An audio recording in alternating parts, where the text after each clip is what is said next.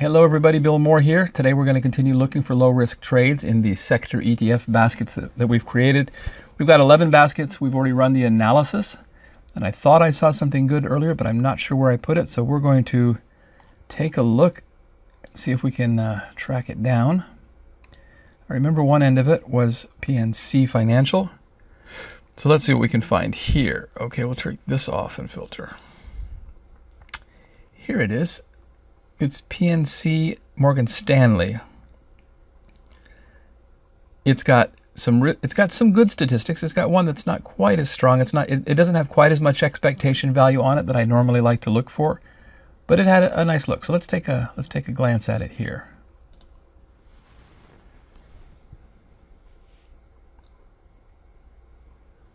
Okay, so some time ago, it's off of our chart here. Obviously, it had some higher numbers up here that caused these lines to come in, but for the past, well, 2.5 years anyway, it's got a very, very nice looking picture here. This is exactly the kind of picture we're looking for when we're talking about doing relative value trades. It's got a very good RW coefficient, good correlation. And then our quick and dirty back test, which simply checks how often when it goes outside the second standard deviation it returns to the mean and is profitable, is 6 for 6. That's perfect, in fact, right? So it isn't quite out to the second standard deviation right now, but let's go ahead and take a closer look in the observe page. I've added it. Here it is. So the only thing about this, it has had quite a number of gaps, but once again, those gaps still didn't seem to affect it from returning to the mean profitably, so I'm not concerned with those gaps. The most recent set of gaps was a couple of months ago. So here we are sitting right up here.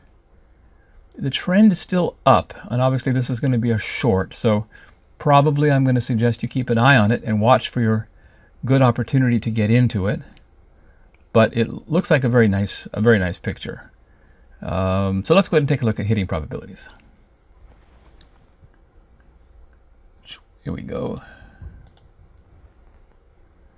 So as you know, we take a look here first. We make sure that we've got a good slope down, which indicates that we have created mean reversion nicely with our synthetic symbol.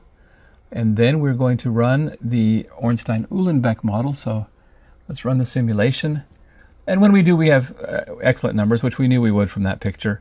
This is saying that in 30 days, that 97.7% of the time we're going to be below this 9.51 number, which is the current latest value. And half of the time we're going to get back. They're saying a target price of 3, okay, from 9.5. And half the time we're going to be there sometime within the next 17 days. So those are very good numbers. Everything looks good here.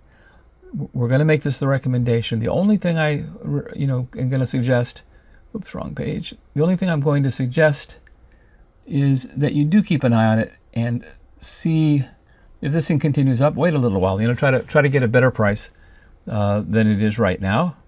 But if it starts to turn around, jump on in, because this has got a great track record. So this is the recommendation of the day.